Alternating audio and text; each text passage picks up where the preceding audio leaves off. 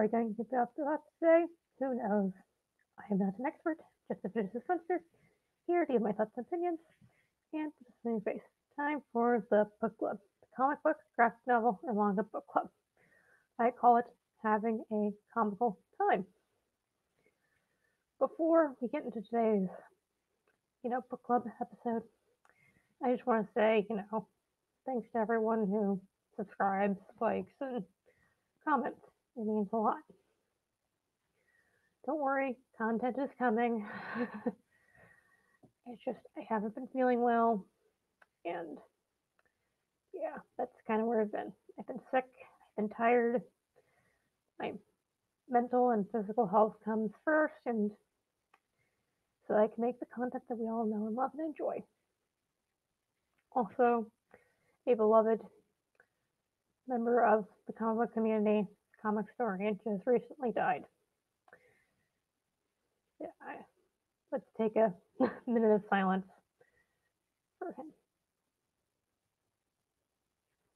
Benny, you're always first class, and that's what the book we're going to do. X-Men First Class, written by Jeff Parker, drawn by a lot of people.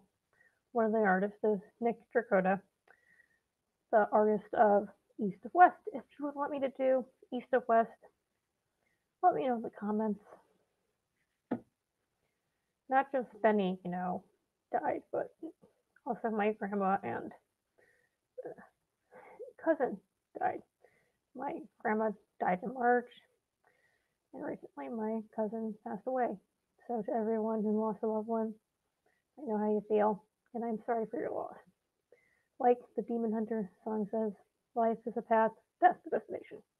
So still, what the hell is X-Men First Class all about? The X-Men, they're, going through the danger room, making sure, that they're ready to go on their mission. They go on the mission. Our team consists of Iceman, Angel, Jean Grey, Cyclops, and Professor Xavier. After finding, I forget who it was, but they find this person in like a bunker, and then they go to Florida to Kurt's place for like a nice fun vacation. Well, it turns out their vacation went awry, and Kurt went back in time to find a serum that Spider-Man. Yep, so the X-Men have to go back in time to find Kurt so that the serum doesn't get into the wrong hands. They also go into Xavier's mind. That was my favorite issue. It felt very slice of life, and the humor was on point. Basically, Xavier shows the X-Men them having breakfast, and it was really funny and touching. It kind of made me realize why people love X-Men so much, because they are a family, and I guess no one gets left behind, and we can all be a dysfunctional family.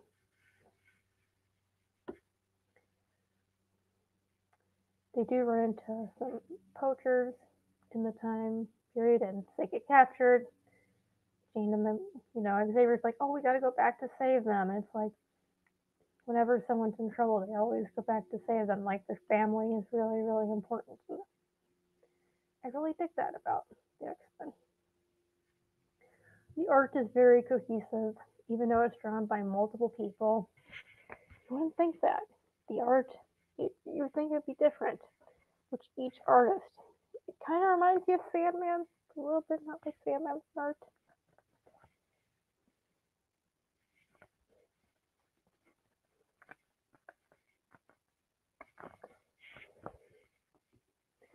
Yeah. I didn't know how I feel about this book.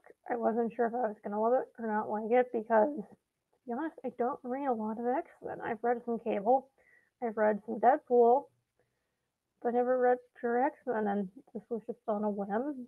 I saw it on the list of disabled comic books that people should read, and I'm like, oh, I like Jeff Parker. I like his Batman 66. I saw it on Amazon for like $13. I'm like, $13 for 9 issues. That's not bad. I know that this is a self-contained graphic novel, and that's kind of what I was looking for. I know people love God Loves Man Kills, and to be honest, I don't know if I want to read that just yet. I hear it's kind of like the Watchmen of the X-Men series. I know people say Krakoa is a good jumping on point. I'm not sure. I know it just ended into very, very, very long. There's almost hundreds of issues of it, and I know that might be a little bit too daunting for me. I don't know. I feel X Men's kind of impenetrable, kind of like Spider Man. It's hard to figure out when, what's a good jumping in, and this was a good jumping in, even though in the beginning I felt like, what is going on? But I was able to figure it out, piece it together. Yeah. So, in memory of Benny, he is first class, and all of our loved ones are first class, and we should keep their legacy going forward. I feel like, we should, talk about our passions. Let's be passionate about things that we love. And that's what Benny did. And that's what my grandma did and my cousin. They were always passionate about what they were passionate about. Keep the torch going forward. Yep. So, did you read it? Did you not read it? Did you like it? Did you not like it? Are you interested? Are you not interested? Let me know in the comment section down below. Listen, everyone, it's time to say goodbye. Keep calm and eat cookies. Thank you for watching. If you have a like and subscribe button, always stay classy.